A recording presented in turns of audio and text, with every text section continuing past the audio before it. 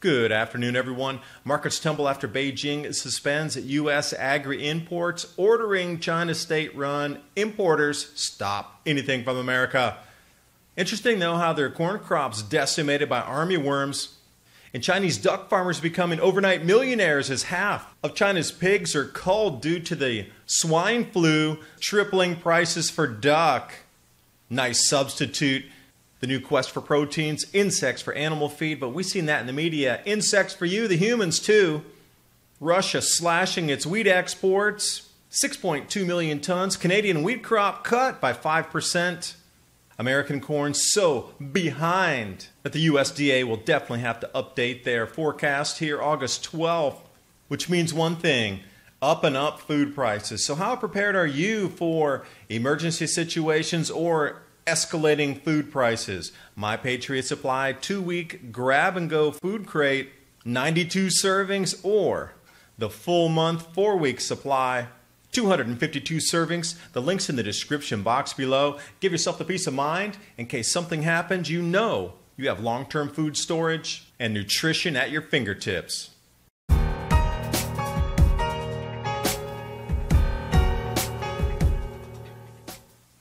The distraction story of the week. Markets tumble after Beijing suspends U.S. agri-imports. Beijing has ordered all China state-run agricultural firms to suspend anything that is American farm good related. And this poses an interesting question. You know, China just lost 35% of its corn crop. Swine flu's decimated the pigs. Agriculture in general is down due to the grand solar minimum losses in Heilongjiang in the northern part of China. Where are they going to get all this food from? They rely on the United States as a major food importer. I know they haven't stockpiled that much. Even state media reporting on they're just at the cusp of carryover stocks to get through this year. But an interesting factoid, Chinese duck farmers become overnight millionaires. Half of the pigs in China gone. It's actually more. It's around 70%. And if you look at what China just brought in this last month, pork imports, because they can't even raise enough pigs in the country, and then look at the prices, 62% increase over last year. Duck farmers quacking all the way to the bank. For 2019, total herd losses exceed 50% in China of all the pigs. Expect the demand for ducks to soar is an understatement. Prices here nearly tripling. I guess it's a good time to be a duck farmer in China. The image here in Jiaxing in Zhejiang province. And I've also seen reports where pig farmers decimated by the swine flu, they can't bring pigs back into that same area for 3 years. So the government's offering them capital and startup loans if they install fish farms. So in my opinion, China is definitely going for smaller animal proteins now. Fish, ducks, chickens.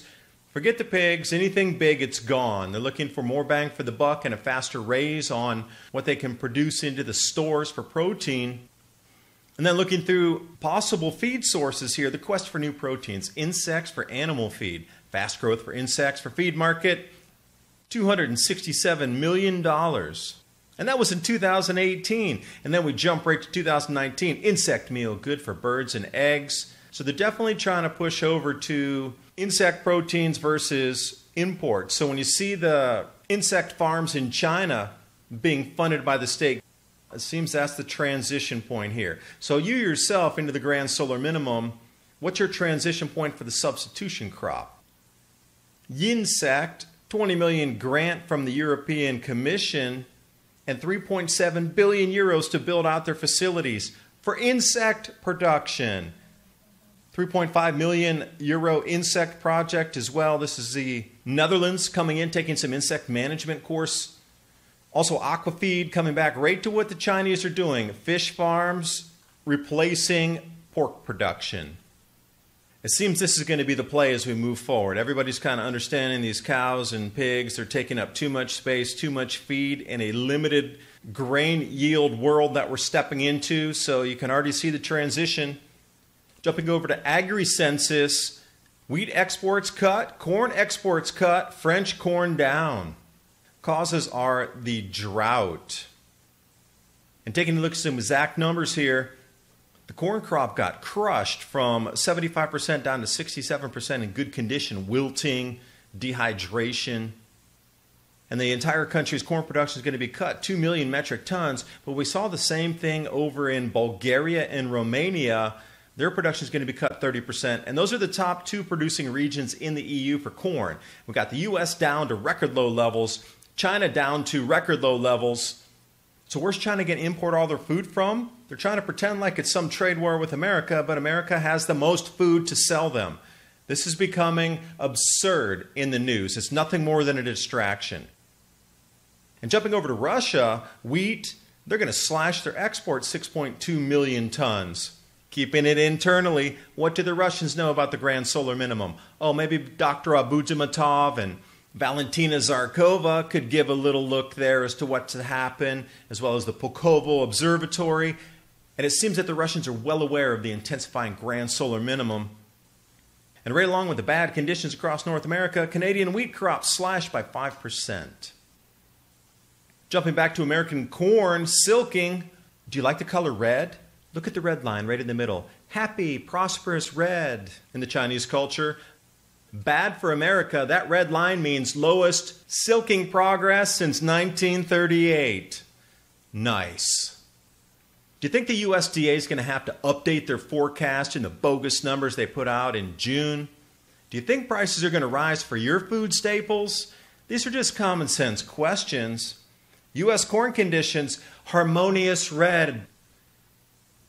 Do you like red? Take a look at the red line. That's where U.S. corn production is. And somehow it's not making the media. But then all these other side stories are talking about switching to insect proteins, smaller animals for protein. But why don't we put some numbers on that? Because graphs are one thing, numbers are another. 42% of the crop will not be mature by September 28th. 42%. That's almost half of the American corn crop. And China lost 35% of their corn crop. Where is the food going to come from? Yeah, you can make ethanol from wheat. Yeah, you can try to switch crops. And they even talk about in the article, if October there's an early freeze, which by all accounts there should be due to the intensifying grand solar minimum and the weather patterns we're seeing stacking up for the third year in a row, it will be an early freeze. And finally, the USDA comes out and says, oh, our June report did not reflect the actual conditions in the field, meaning we lied or we put out a bogus report due to pressure from somebody else so we won't spook the markets and we won't spook you, the American public and the global public, that your food prices are going to rise indefinitely from this year forward. But don't worry, they're going to put out solid numbers this report, right? You can trust the USDA now. That's why I have to come out and write a book and put out my own corn report and put out presentations about the true state of our climate going into this grand solar minimum. Climate revolution, understand, prepare, adapt, and thrive. Links in the description box below. And I wish you the best of luck in your preparations, because our governments across this planet are not telling us, and they're distracting us with these absurd media headlines. And it seems that opposing powers are complicit to keep both of their societies in the dark.